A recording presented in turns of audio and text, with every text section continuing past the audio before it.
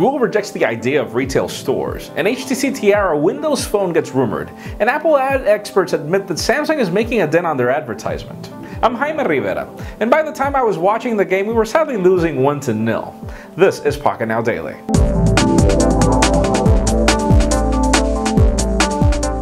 Well, after Apple launched their retail stores more than a decade ago and then Microsoft pretty much followed the trend, it only made sense for Google to be the next company to launch their own stores, right? Well, the rumors were filled with that a couple of days ago, but sadly Andy Rubin just came on record to say that the company is not building stores, even with the fact that they have their own Nexus products now. And the reason why is, well, just think about it. Google's a web company. Wouldn't it be an irony for the company that's on the web to be selling things on stores and not on the web? Now let's talk about HTC. The company still seems committed to Windows Phone 8, or as the new codename HTC Tiara could prove, because the device apparently is on the works, and the great question is what to expect. Sadly, the spec sheet looks kind of terrible. We have a device coming out here with a WVGA display, so you can't expect for this device to be a mid-tiered phone. The question is, when will we get it? Stay tuned. MWC is pretty much over, so we won't get it there, so probably get it in the next couple of months. We'll keep you posted. Now, speaking of Windows Phone, aside from the cheap Nokia device announcements that we talked about yesterday, Nokia also featured the fact that they've made the bold move of actually becoming more of a software company. If any of you remember, we had the Here Maps application coming to Android and iOS, which brought Nokia Maps to iOS and Android. And now the company is also doing the same for Windows Phone, except that they did it for Nokia Navigation, Nokia Maps, and Nokia Transit, aside from other applications which are now being dubbed Here Maps, Here Navigation, Here Transit, and everything else.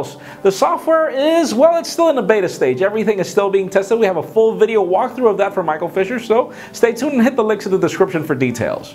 Now, how many of you remember the Yoda phone? Remember that concept device where you had an LCD display on one side and an e-ink display on the other, and the device could actually be powered by the battery on one side, but then on the other side you don't really need much power at all? Well, the device is already live at MWC 2013, and Michael Fisher had a lot of time to demo the unit, and even though it seems quite compelling, it begs to wonder if this will be a concept that will ever actually take off. I mean, the device actually looks good, but I wonder how well that e-ink display will take a beating after you actually use it in your pocket. So make sure you hit the links in the description for Michael's full video. And aside from that, we have 33 MWC 2013 videos, so also hit the links for the playlist down below, because there is a lot of content that I can't cover on this show too much.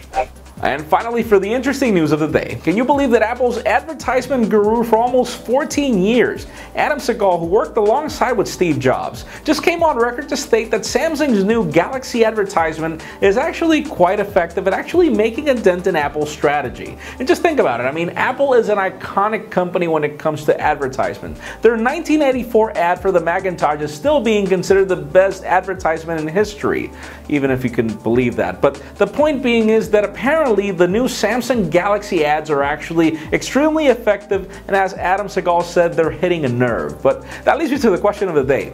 How well or how much have you actually liked these Samsung ads? In my particular case, I'll plead guilty. I mean, I pretty much got the Galaxy Note 2 with the whole unicorn, I forgot the name of the advertisement. I mean, I do believe that their ads are quite well. I consider myself a victim of them, but leave us a comment down below. How about you?